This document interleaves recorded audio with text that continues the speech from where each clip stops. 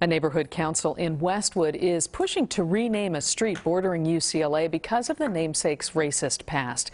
It's part of a growing effort to reconsider names of familiar places at many schools. As NBC4's Chen reports, advocates say it's a first step toward an anti-racist future. There are a lot better people to name a street in Westwood after. Grayson Peters is talking about UCLA's LeConte Avenue, named after Joseph LeConte, who co-founded the Sierra Club, but also worked for the Confederacy during the Civil War and opposed black voting rights. I think it says a lot about who we used to be as a university, as a city, as a country.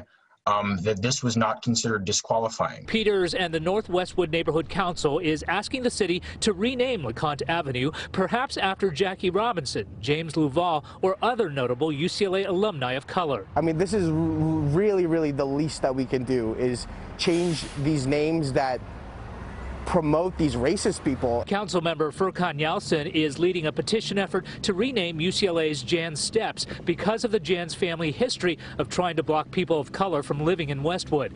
Another renaming effort is happening at Caltech, where the name Robert Milliken is memorialized throughout the campus. But Milliken was an advocate of racist policies like eugenics and forced sterilization. As students, we took Milliken as granted. We took a lot of things as granted. You begin to realize that certain things you took for granted shouldn't be taken for granted. UCLA professor and Caltech grad Michael Chen is leading a petition to have Milliken's name removed from the Caltech campus. The sooner we get this done, the sooner that we can try to live in a way completely consistent with all our values. We don't need to keep these names here to remember what happened in the past. While it is symbolic, that symbolism is important. Both UCLA and Caltech say they are taking the concern seriously. We also emailed the office of LA City Councilmember Paul Koretz, who represents the Westwood area, about a possible name change to LeConte Avenue.